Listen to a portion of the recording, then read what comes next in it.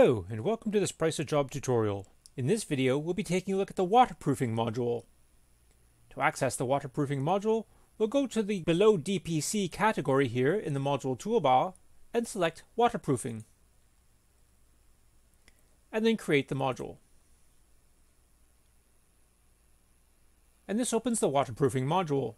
Here in the sketch pane we have three different images for reference. Let's expand our sketch pane for a closer look. In image number 1, we have a variety of membrane, drainage channels, and insulation, and this is just for reference. Here in image number 2, we can see another variety of waterproofing methods, including drainage channels and a sump pump. And in image number 3, we have a more detailed view of the membranes, drainage channels, insulation, plasterboard, and flooring. So let's minimize our sketch pane.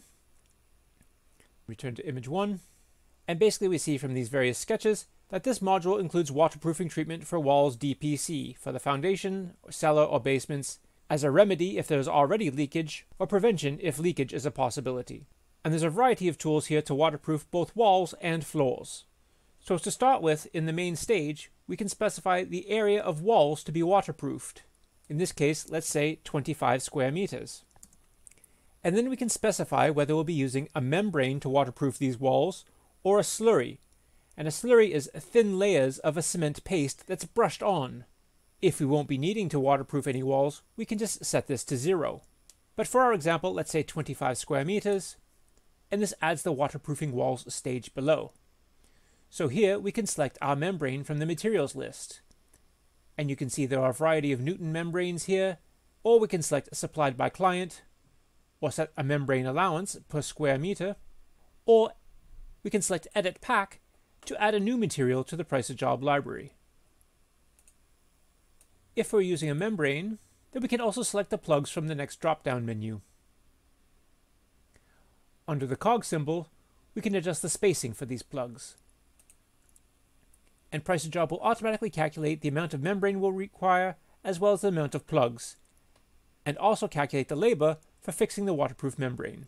Currently this shows the labor per square meter, but we can also set this per hour. And we can see that this is a 12.5-hour task. If instead of membrane we'll be using slurry, then in this case we can select the material from the drop-down menu, or again indicate that it's supplied by client, or set an allowance, and this would be per bag. And this is indicated here in our automatic description that the slurry allowance is a 25 kilogram bag for 40 pounds. If we consult the estimate pane, we can see the slurry allowance is indicated here, as well as the labor. Here we can specify the number of coats of slurry to be applied to the walls, either 1, 2, 3 coats, however many coats we require.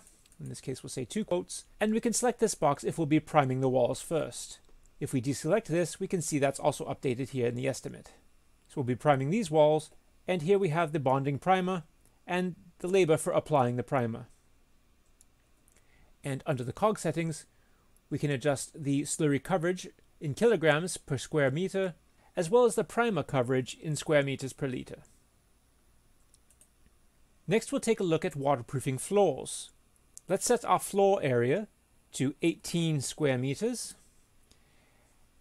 And this creates a new stage for waterproofing the floor. And again we have options to select either membrane or slurry. We'll start with the membrane, and we can see here we have a drop-down list of materials for Newton membranes, membrane allowance, or supplied by client, or we can edit pack to add a new material. If we'll be using slurry, then for the waterproof floor, we can select our slurry material, supplied by client, allowance, or add material. We can set the number of slurry coats and the priming as well. And under the cog settings, we have our coverage. Next we have a stage for floor insulation. If you won't be requiring floor insulation, you can deselect this stage, and it's removed from our description as well as our estimate pane. We can add this back in and then select our material for insulation. And the description updates to show that we'll be using rigid extruded foam or similar flooring insulation boards. Now in some cases where waterproofing is not completely possible, you may require drainage to remove water from the basement. So in this case we have the drainage and accessories stage here, and here we can select from the Price of Job library of materials. So for example, perhaps we require drainage channels for the perimeter of the basement. So we can select this and then input our quantity. Perhaps we'll need 10 2-meter lengths. And then to attach these, perhaps we'll need some corner pieces. So let's set 4 corner pieces. And then we can select a sump pump and a water level alarm. And we also have categories here for waterproofing accessories, waterproofing membrane, waterproofing plugs, basement insulation, and sealants. So if there's any extra drainage or accessories that you require, you can add those in here. And this is all added to the estimate pane as well, including the labor for installing the drainage and accessories. In this case, 27 hours.